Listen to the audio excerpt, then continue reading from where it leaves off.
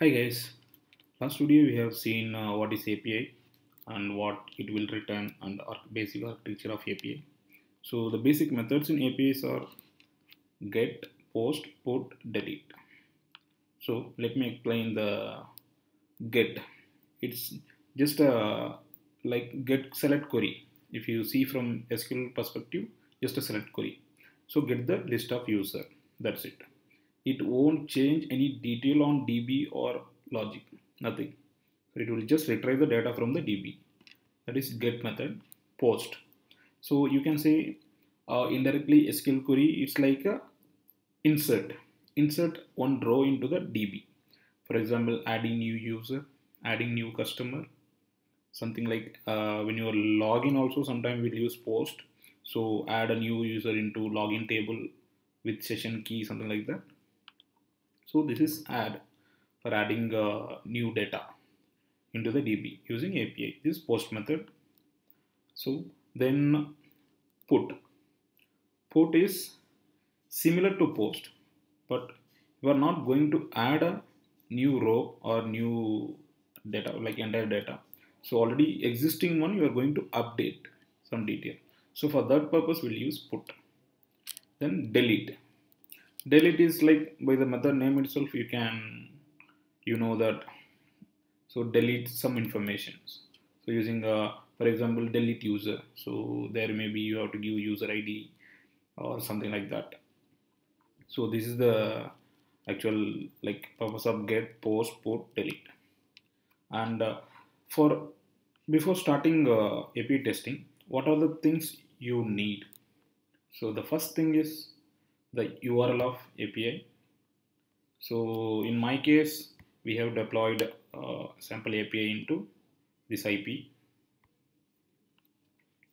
and then if you see the sample register URL, okay.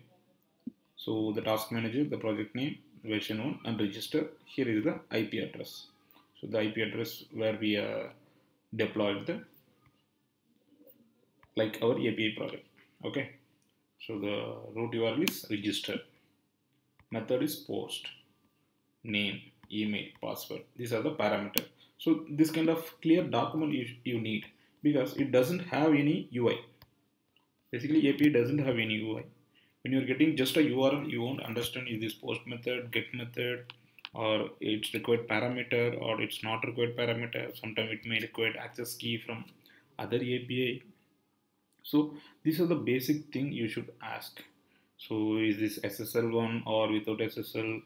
Maybe if you get API document with clear instruction, it's good. On successful registration or successful, if API gets successful, what kind of response, sample response you will get. If API is not successful, or if something missing, parameter missing, something like that happen. So what kind of response you will get. So similar way for all the things, there should be a document. So like this document.